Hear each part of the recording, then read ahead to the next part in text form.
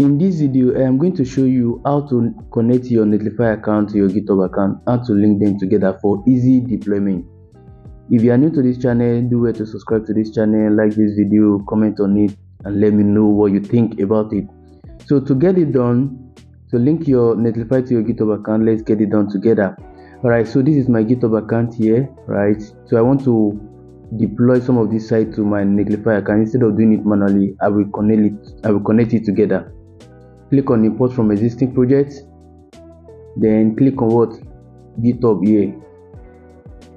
Alright, make sure you're on the same browser with your GitHub account where you're signing.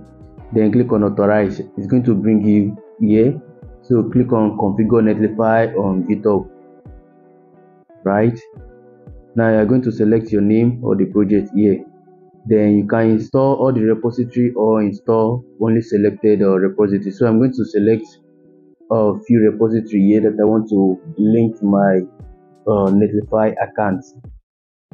Alright, don't forget to subscribe to this channel if you have not done that. So this is the repository I want to link to my Netlify account. You can select more than one. You can even select all the repo. Alright, so if you are done with that, just select whatever thing you want to select, then click on install. Click on install. Right, good. You can see it is redirecting straight to Netlify. Now you can see it here.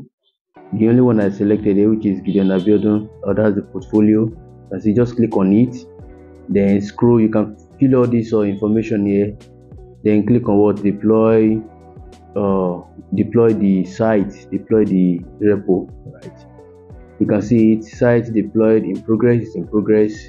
It's 3 forms here, 3 steps rather. It's still deploying. After that, you can set up your custom domain. Right, I have a video on how to set up a custom domain on Netlify here. You can see it on this screen, or you go to my profile to check it on YouTube. Boom, you are done. You can see the site is active now. You can see it here. You have deployed it on Netlify. This is how to do it. Okay, let me know what you feel in the comment section below. And if you are yet to subscribe to this channel, kindly do so by clicking on the subscription button, like this video, share the video, and comment on it. I'll see you some other time. Thanks.